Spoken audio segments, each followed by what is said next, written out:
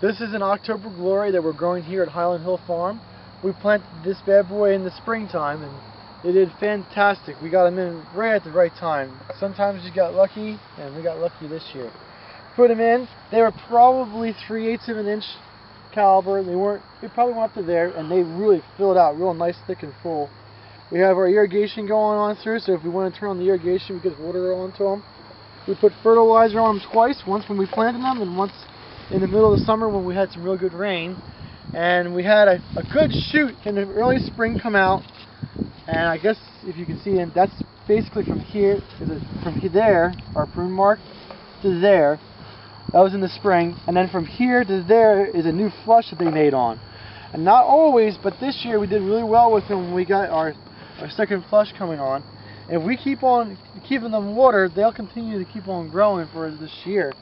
And we might get this up to a good 7/8 inch trunk caliber on the tree for this year, and we'll be doing really well.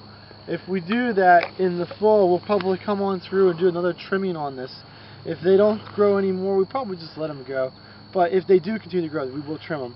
But we'll wait till the leaves fall off and we can see the branch structure a little better before we make our determination on when and how much we're actually going to cut off.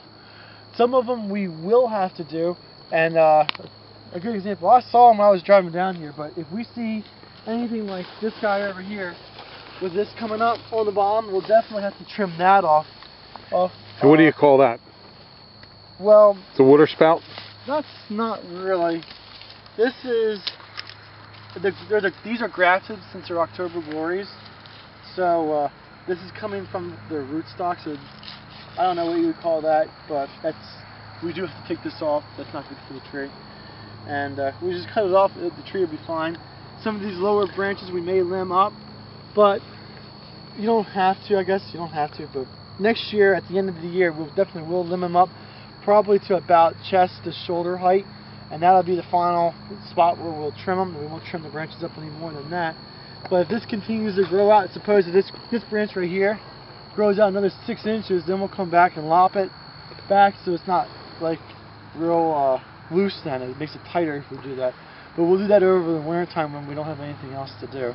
But that's basically it. Like this guy over here, I would probably cut that regardless here, so this branch doesn't get too big.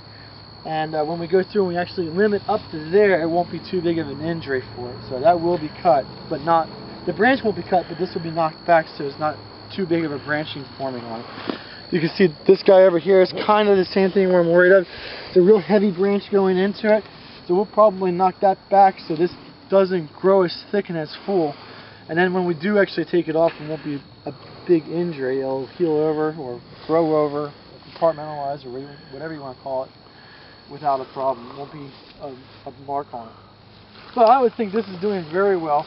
Something like this tree here we'll have to work on a little bit. You can see there's no definite trunk to it at this point, so over the winter time we'll have to figure out how we're going to either cut some branches out or tape it back up so there's one that's definitely strong, but that's something we'll have to work on. That's another thing that's making a single trunk to the tree, and that's always nice to have. But other than that, they look like a really nice. How about this tree behind you? What are you going to do with that? Well, that one looks like one of the tapes broke off of it. That probably from a windstorm. We had some windstorms come through here with no rain. So that'll get taped back up? Yeah, that'll be taped back up. That's something we have to do. There's one of them over there that the stake broke off. We'll have to put another stake in. But. All right, well, thank you very much, Mike. And this is Mike's red maple field here on Ferry Road at Highland Hill Farm. And you can reach Michael at 267-446-2376. And he'll answer any questions you have. Or the best of my ability. All right, thank you very much, Mike. Thank you.